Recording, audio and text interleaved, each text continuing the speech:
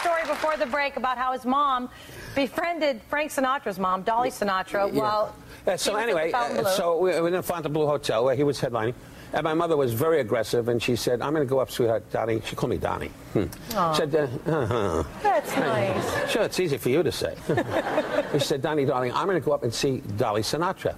I said, Ma, don't make a thing. Will you listen to me? I'm going to handle. You people must be Polish. You're facing the wall. That's the band. Oh, sorry. Anyway.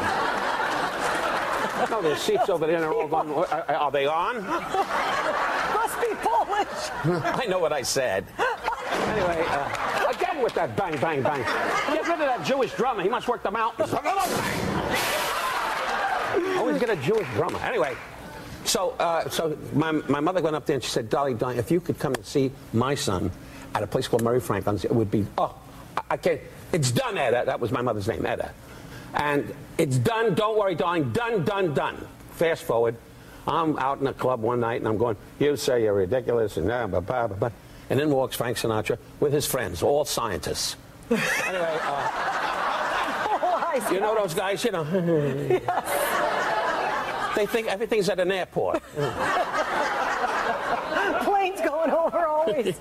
And they all talk the same way. How are you? That's from the gunpowder. They choke on gunpowder. How are you? How are you? Anyway. That's excellent. Yeah, sure.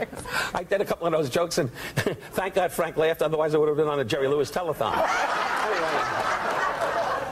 You notice when Jerry hits those high notes? Walk on, walk on. Yeah. You ever notice that? And every time he starts to cry and he hits those high notes. Right, jokes up right on cue. Invariably. Anyway, getting back to the other story. What are you wearing your baseball cap? It's not a game. What's going on? The guy's fixing his baseball cap like the crowd's looking at him.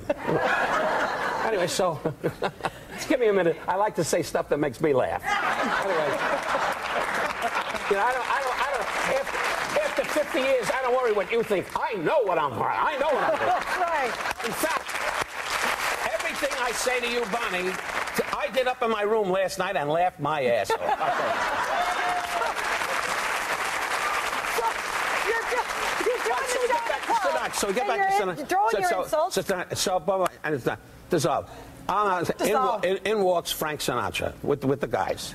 And he walks in, and for no reason at all, I just turned around and said, Frank, be yourself. Stand up and hit somebody. Anyway, and the crowd did pretty much what you did. They were all afraid they were going to wind up like this, you know. And we became great friends. And ever since then, my big thrill was being at Ronald Reagan's inaugural with Frank. He said to the cabinet, I'm going to have Rickles with me. They said, oh, you can't. He's going to make fun of the president. And I knew Ronald Reagan, rest his soul, pretty good. He said, no. He said, you don't have Rickles, you don't have me. Which wow. I'll never forget that. And I walked out, and my opening line to the president in Kennedy Center on, as I walked out, I went, Mr. President, stop napping, I'm on, you know. And he laughed, and two Secret Service guys went, Okay, now it's your turn. You know what I do find interesting, though? I think this is accurate. I remember you telling me that you originally started out in the business. You were going to be a dramatic actor. Yes. And you're a great actor, by the way. I mean, oh, gosh, so many great things done. Well, that's very sweet. Yeah,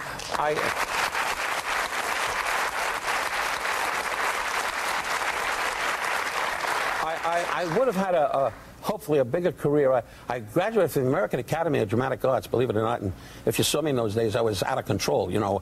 In other words, I was too hyper. A guy, Phil Loeb, was the director. In other words, when you walked into the room, as most actors do, they go, how are you, Charlie? I go, fine, how are you? You know, and the actors dropped their pants and fired rockets, you know. But they were, you know, I was over the top all the time, you know. So right. They controlled me, and then I worked with Clint Eastwood in a picture called Kelly's Heroes a long time ago. And so great. And I have to be honest, I carried Clint. I told him that, and he's like Robert De Niro. Oh, really. Yeah, the sun's always in their eyes, isn't it? Yeah, but they're so emotional. Yeah. De Niro in Casino. Bob, how do you feel?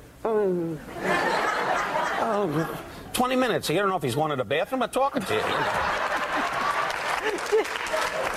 Anyway, he's a great man, Bob De Niro, and believe it or not, would you believe, Bonnie, in all the years we've known each other, when you first start out, ladies and gentlemen, I swear to God, first motion picture I ever did in my life was with some of you young people, I hope you remember the name, was Clark Gable and Burt Lancaster in a picture called Run Silent, Run Deep. First thing. And not to get into impressions, but I went on the set and there was a work light. You know, a work light that's 29. That's they put one light on the stage when you read for the part, and that's all you see. It's pitch dark. So we were on the set, and I said, they said, Mr. Rickles, just go on the stage and say, where are the sailors, where are the guns? That's all, and we'll be fine. I said, gee, okay, that's all I got to say. Don't worry, that's all you have to say, Mr. Rickles. I said, will Clark Gable be there? No, there's no Gable. You sure there's no Clark Gable? No Clark Gable, don't worry about it. Just do your lines. Roll them, okay. Where's the guns, where are the men? I take the men down there. I bet. And I became a spastic. Anyway. No, that must have been something, Don. Yeah. I mean, as a young kid walking in and seeing those guys. Well, God's been good to me. He's given me a lot of opportunities, and I mean that. And it's a pleasure to be with this lovely young girl, because we go way back. And when I heard you had a show, I was a little annoyed because I didn't have one. Anyway, no, that's a joke. Well, I'm so honored that you've been so supportive of me over the years, and a good friend, and you and Barbara are incredibly kind, warm, loving people that I'm lucky enough to know and call friends. Thanks. You're the best, Don. And I think on behalf of the whole audience and everybody here, just thank you for the endless memories, enjoyment for all of us. I mean, you are a part of the soundtrack of our lives, and that's for sure. Well, thank you the joyful so part. Thank you so much. All right, you guys, Don's new book, Rickles Letters, is in stores now, and Don will be performing, oh my gosh, of course, you're still doing these shows, at Borgata Hotel Casino on March 6th and 7th. I've seen Don live a million times. It is so worth it. You'll have the time of your life. Go to BonnieHunt.com for more information. Everybody in the audience is going home with this book today. We'll be right back.